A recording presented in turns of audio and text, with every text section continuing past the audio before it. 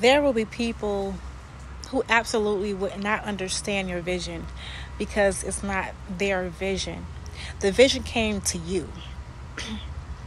That exclusive, extraordinary vision that God gave to you to create into the physical is for you to execute and for you to become a student and stand inside yourself and actually own that person who you are.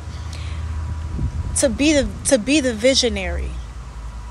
To be the visionary, you have to lead. Because only you can see what's ahead. Only you can see what's ahead. You have to use your first eye and just keep going. Just keep going. Start somewhere and keep going. You are the visionary of your success, of your life. If you want to continue being an entrepreneur, if you want to continue having a positive lifestyle, you have to keep going and make sure that you are making your dreams come true.